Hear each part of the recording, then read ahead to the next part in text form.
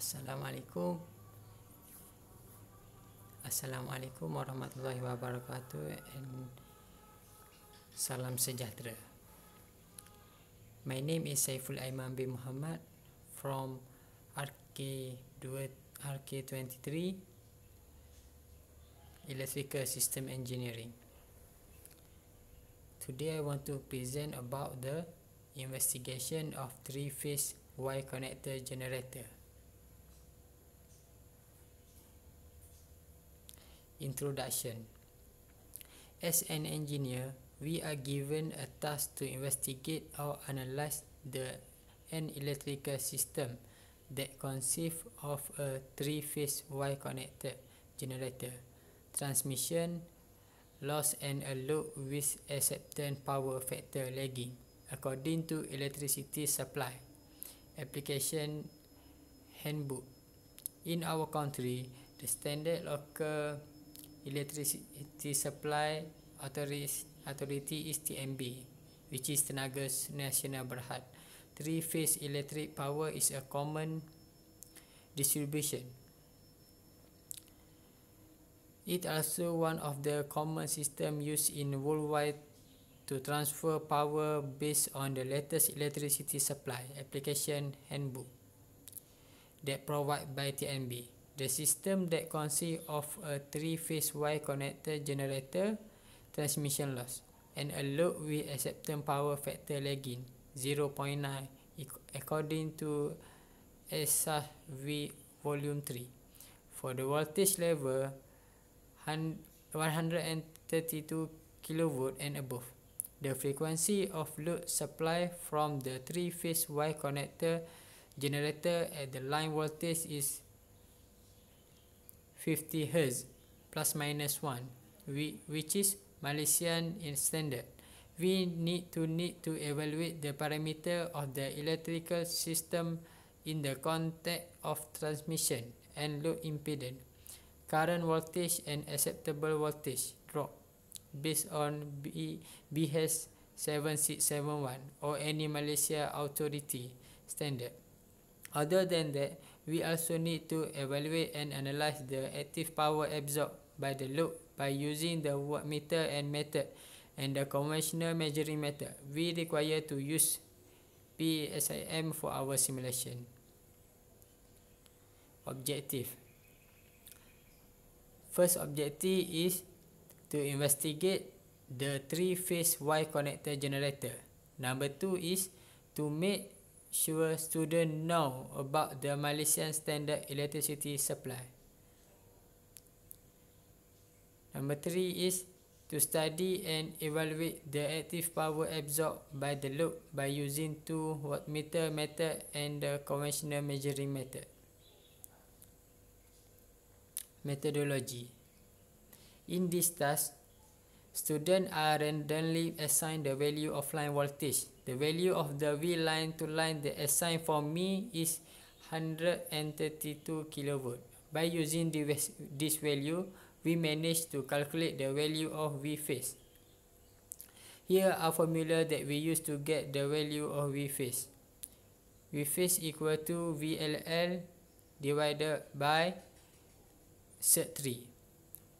The value of transmission loss and the value of load was determined by using student metric number itself. For example, my metric number, which is 181091348. The value of transmission load and load is load transmission 48 plus J13 ohm, load 81 plus J9 ohm. As you can see the figure at the picture,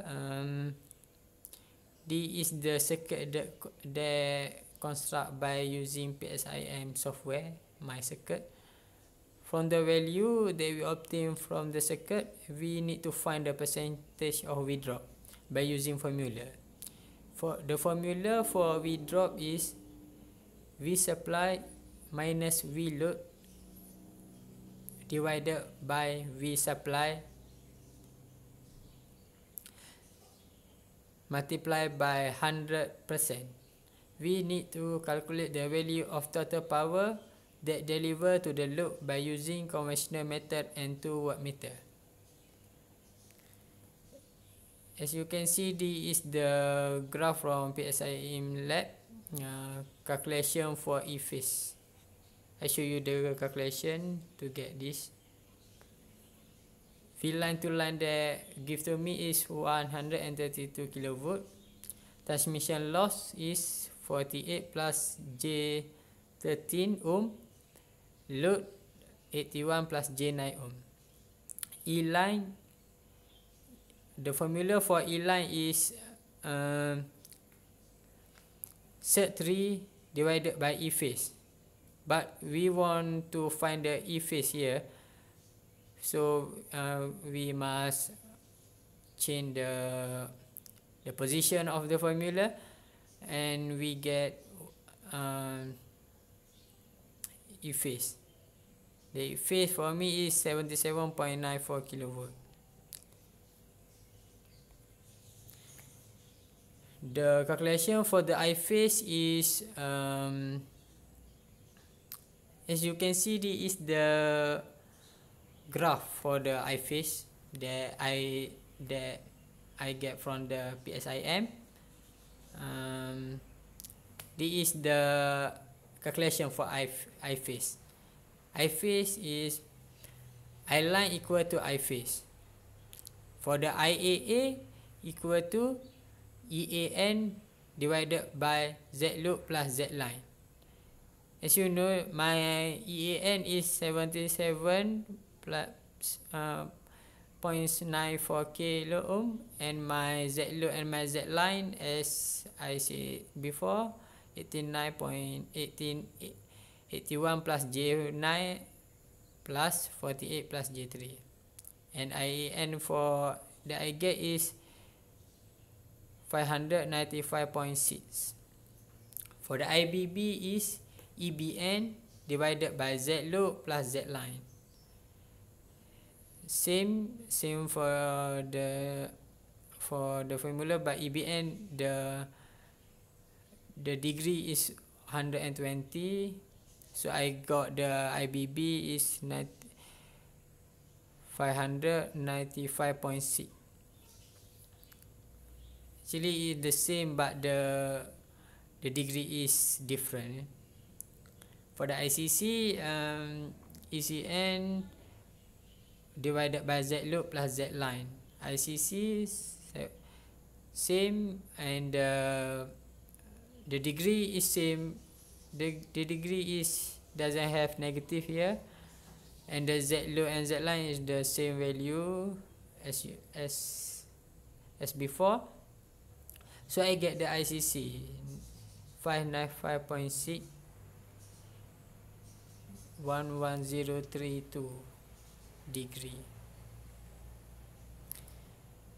This is the graph that I get from E phase loop. As you can see, the graph is like this from the net, and I can explain to you how to get the E phase loop. The calculation for E phase loop is EAN equal to IAA divided multiplied by Z loop. For the EAN that I get is 595.6 multiplied by my Z load, which is 81 plus J9, and I get the EAN is 48.54K negative 3.34 degree. For the EBN is IBB multiplied by Z load. EBN equal to my IBB that I got before and multiplied by my Z load, which is 89.J5, and I got the IBB 48.54K. For the ECN equal to ICC divided by Z load that I get ECN is ICC that I got before is 5.595.6 divided by multiply by Z load 89 plus J5, and I get ECN 48.54K. For V drop, the formula for V drop is V supply minus V load divided by V supply multiplied by 100%. V drop that I get is, as here you can see, 77 point. The V drop that I get is 74.6. Sorry, I don't mention here. The VLL load.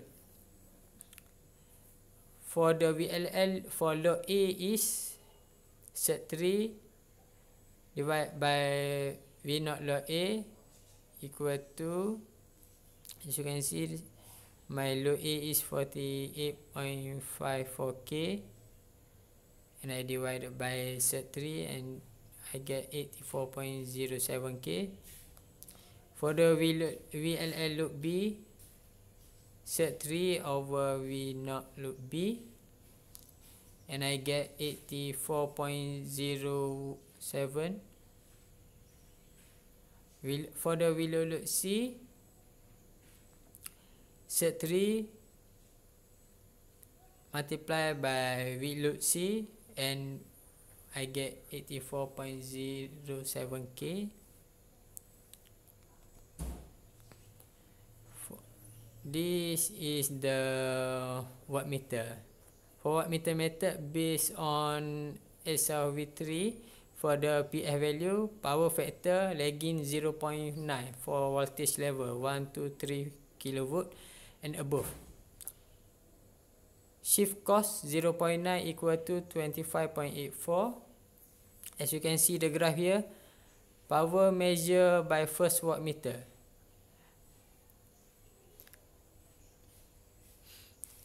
As you can see here, power for the PW1 cost 13, and I get 49.94 milliwatt. Power measured by second wattmeter. You can see here, power measured by second wattmeter, I get 28.12 the total power. The formula for total power is PT equal to P1 plus P2. For the P1 49.94 and the P2 is 28.12, and the answer is 78.06 milliwatt.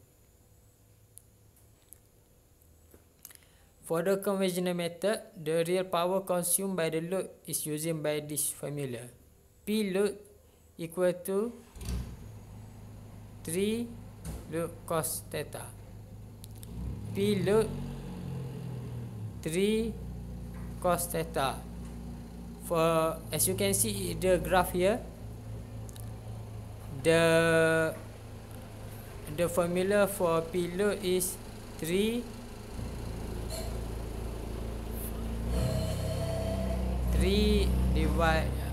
multiply by V load cos theta equal to 348.94 kilo, and the answer is for P load is 86.20 milliwatt. For the discussion,